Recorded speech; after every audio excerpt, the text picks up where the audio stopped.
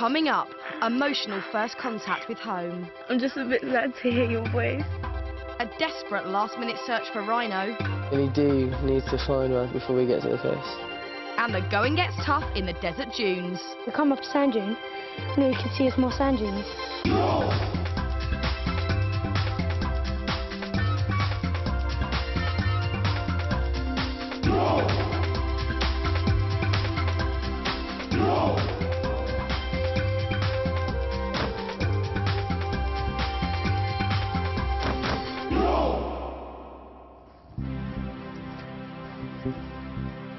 The Serious Desert Expedition is in its final stages, and the 8 adventurers are feeling the strain of endless trekking. My feet are really, really hurting now. It's like they're throbbing, and they're swollen because of the heat as well. Their mission is to search for rare desert rhinos to help protect them from poachers. But after scouring the Namibian desert for more than 2 exhausting days, all they found is some dry dung and a few footprints. We can't find them, they're nowhere to be found. We need to find a rhino. I'm quite worried about that. With limited supplies, the team are now starting to run out of time. They've only 3 days left to find rhino and walk another gruelling 40 miles out of the desert. David and Perry are setting a blistering pace in the 40-degree heat. It's not going down well with the girls. Them lot are walking too fast, they're speeding ahead, and we're meant to be in front of them. It's going a bit slow. They know themselves that they'll have to try a bit harder just to keep up with the rest of us. You're right, Promise. But Promise has a knee injury, and the expedition doctor wants to check her out. It's not like on the outer thing, it's like I can feel it when I'm walking. Okay, I'm just going to... The boys are less than sympathetic. I know, like, it's quite hard, but they're just going to have to put up with it. Like, they knew we were going to do this, and we've set targets for us, so we want to try and get as far as we can. We haven't seen any rhinos yet, and we've only got tomorrow morning to see them. So we have to get a crack on. We do need to go faster, but we can't if somebody is hurting.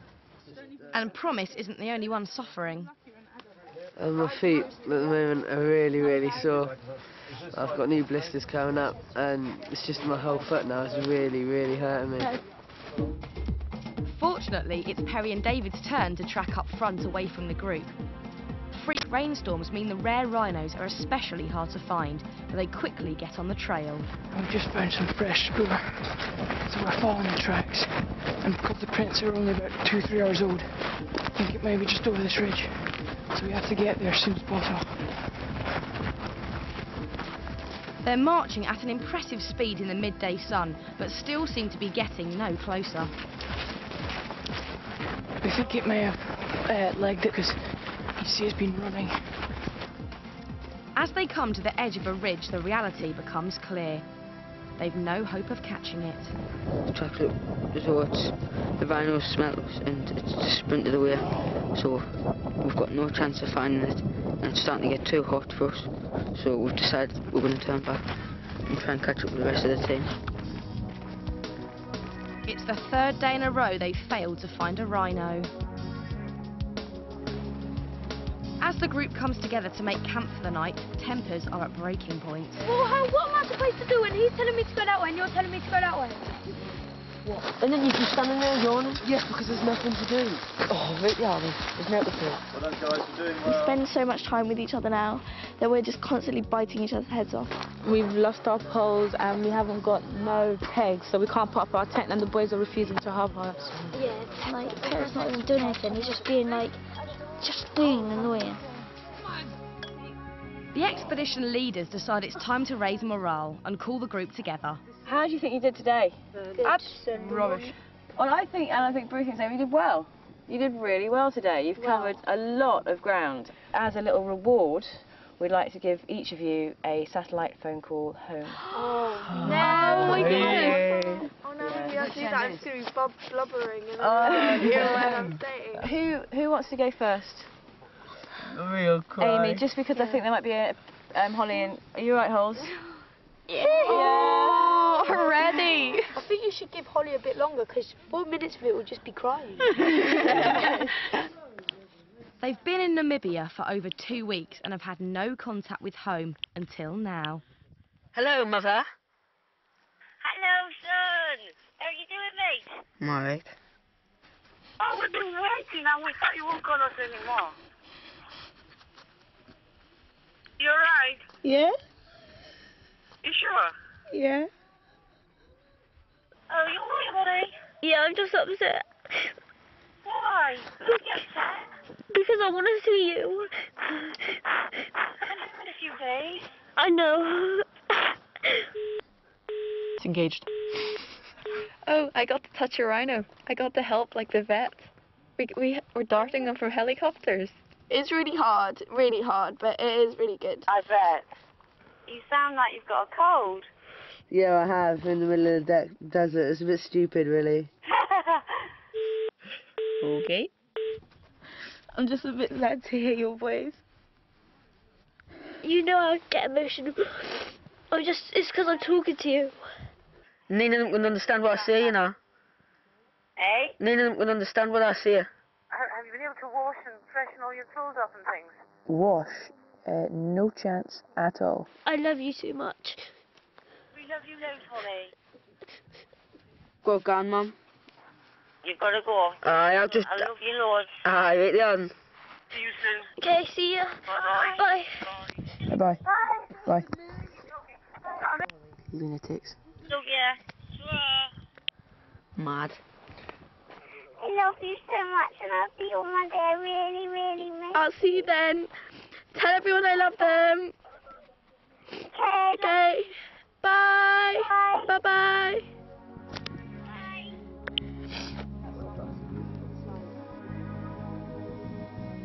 It's been an emotional day in the desert.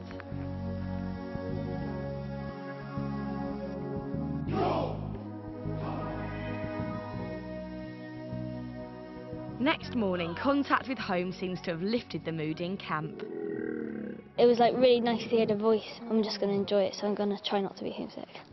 No more tears today. It's a crucial point in the expedition.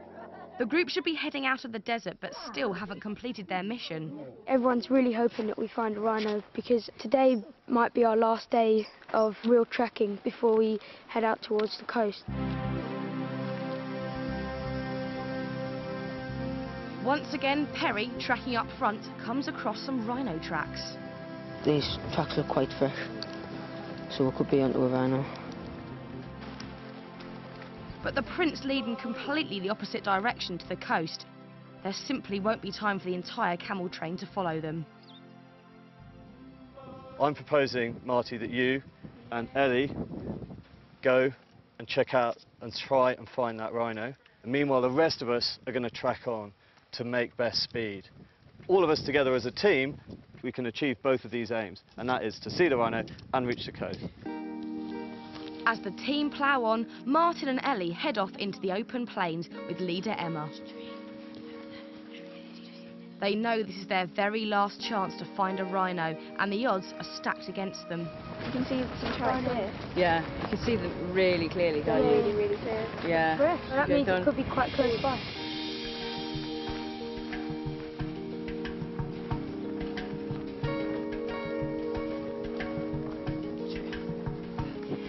Suddenly, Martin spots something in the distance. They've found one of only 150 desert rhinos left in the world. Huge. We've come all this way to try a rhino, and there it is. We're so close to it, and it's almost oblivious to the fact that we're here, like, watching it. It's just something that you never expect to see, even though we've been tracking it for so long and working towards it. It's still just such a surprise. They record as many details as they can for the Namibian charity Save the Rhino Trust. The information is vital to help the charity protect the rhinos from disease and poaching. The group are trying to be as quiet as possible, but rhinos have incredible hearing. It's getting up. When startled, they're known to charge. Don't need to face us. He's looking straight at us. It's a tense moment.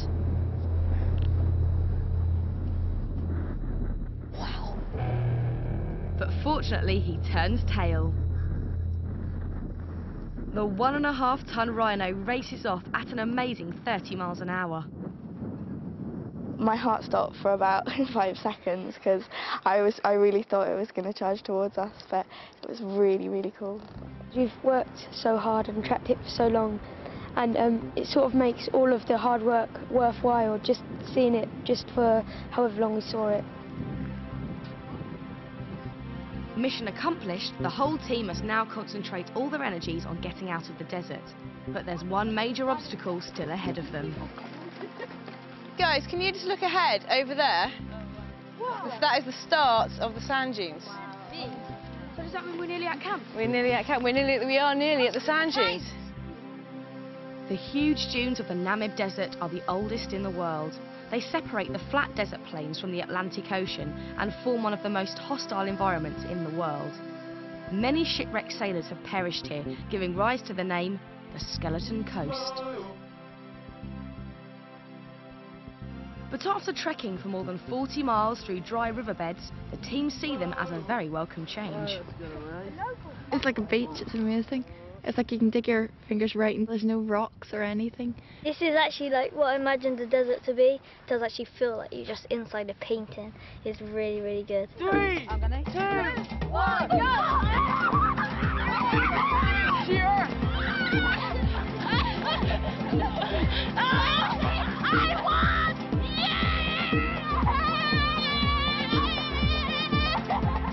The sand might be fun, but the group urgently need to put up survival shelters as temperatures in the dunes plummet after sunset.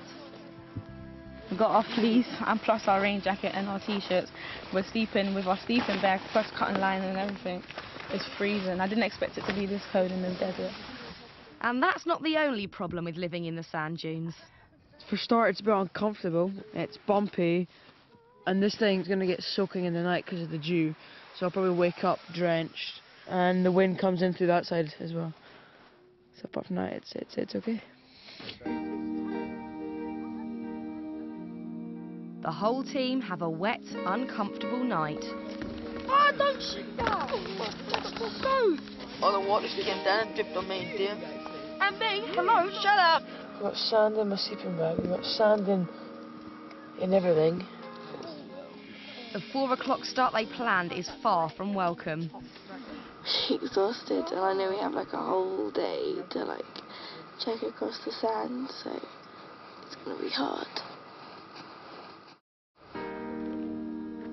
The team have to walk around 15 miles through the treacherous dunes in just 2 days. They need to break camp quickly and get away, but can't summon up the energy. We got up at 4 this morning.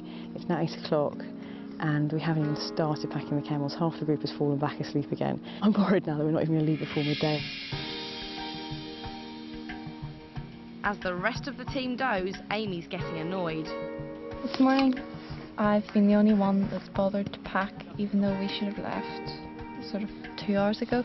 You know, they're all going to go bananas if we don't get to the coast. And yet, you know, they're sleeping, so we're not going to fly there by magic carpet. What do they expect? Her efforts haven't gone unnoticed. Amy has done everything, absolutely everything. Everyone else is just sleeping around her while she's busy merrily kind of getting everything done. 7 hours after getting up, they're finally ready to leave. Bruce isn't impressed by their lack of teamwork. Gather in pairs. Where's Chris? Chris, just let go of the reins for a second.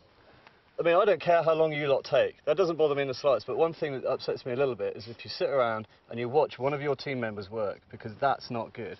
And Amy has been really, really, really working so hard today, and a lot of you have sat and watched, and that is something that doesn't impress me much. Setting off with low morale on the toughest trek of their lives is not the start they were hoping for. And progress is incredibly slow in the soft sand of the dunes. Come on! Up, yo! Up! Come on! Come please! Up! Stop! We're gonna be here all day. Oh no. Come on, get up. Up! Up! You. Up! Up! Come on, get up!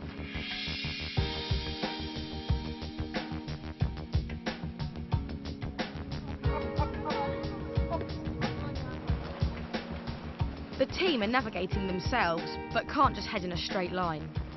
You know, it's quite hard to walk in the sand dunes because Because of the camels, we're a bit restricted. Yep. Do we go up and over that thing, or do we go round? Round.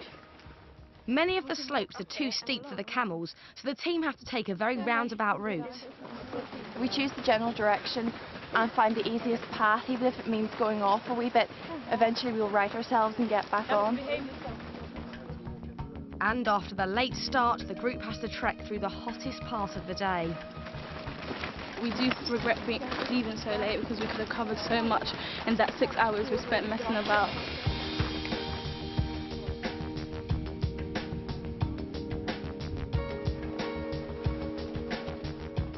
By mid-afternoon, they're only a couple of miles closer to the coast. It's getting very frustrating.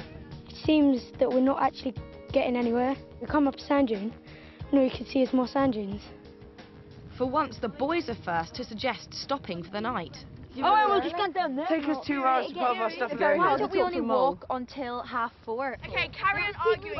You're just going around in circles. The debate is about whether or not we keep on walking today because it's only about 3:45 and we could get another couple of miles done, or whether we camp nearby. We should walk. We should play.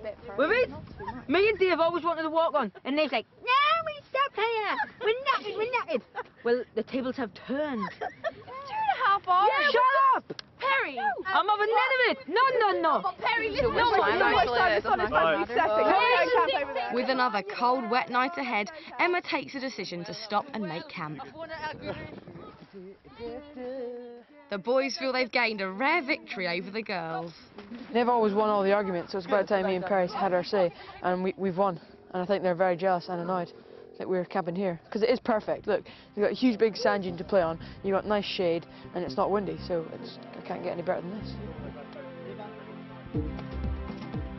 They face a punishing final day tomorrow, but they're determined to enjoy their last evening in such an extraordinary location. 3, 2,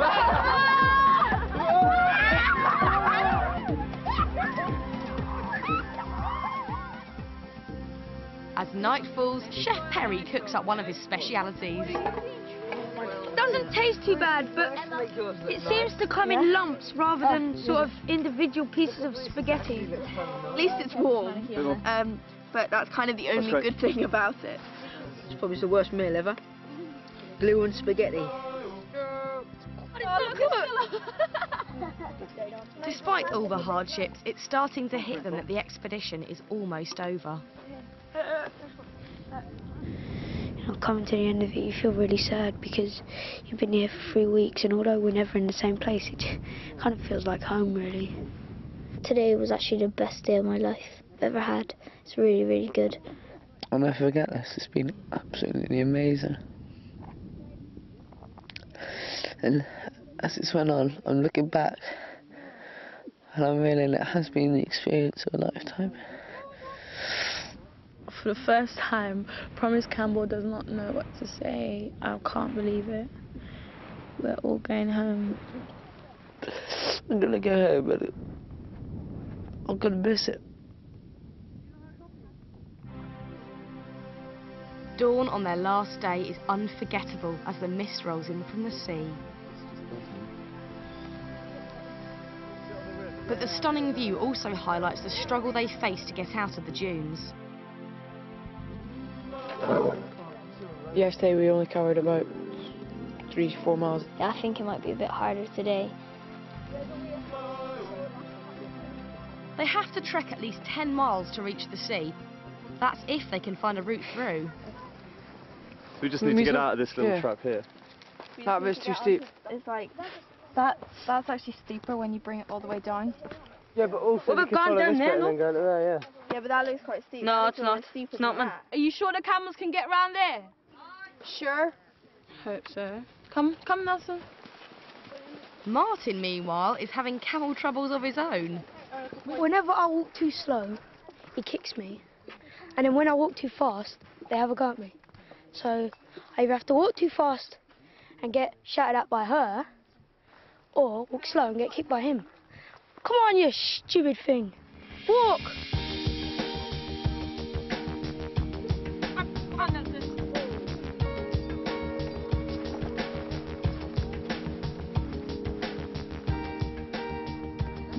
late morning brings a major morale boost for the tired trekkers.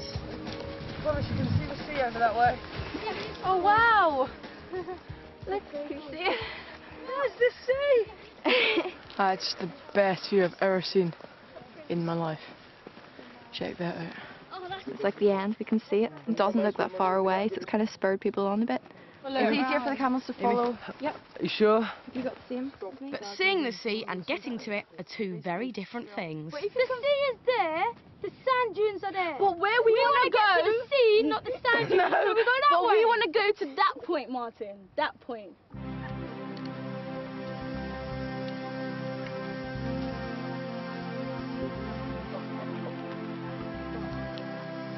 Despite being so close to their final destination, they end up walking for hours in the burning heat of the desert.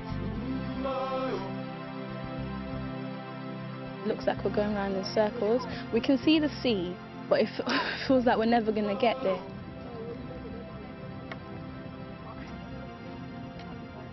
It just keeps going on and on and on.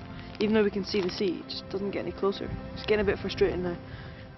Chris, is it too steep for the camels? Just walk that way a minute, just quickly. And worse is to come. They manage to navigate themselves into a steep basin. We've come up here and there's a big ditch, which obviously the camels can't handle, so I don't know what we're going to do at the moment. I think we're going to have to turn back. Keep on going forward. We're trapped. We can't try and get up there. Look how steep that is. They're just a stone's throw from the coast, but if the camels can't make it up the slope, the team face the daunting prospect of retracing much of their route. Up, up, up. Up,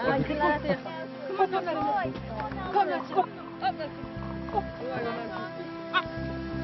With full packs, it takes everything the camels have got to make it up and over the ridge. And before long, Chris has the news they've all been waiting for. This is the last dune. We have to go around here and then there's a few obstacles, but we can find our bearings pretty much straight. One more, promise, listen to it. One more and we're there. This is it. They've navigated successfully through one of the world's most hostile deserts. We just come through a kind of mini canyon and we can just see the sea now. It's awesome. After 6 days and more than 50 miles of trekking, the 8 adventurers have finally made it to the Skeleton Coast.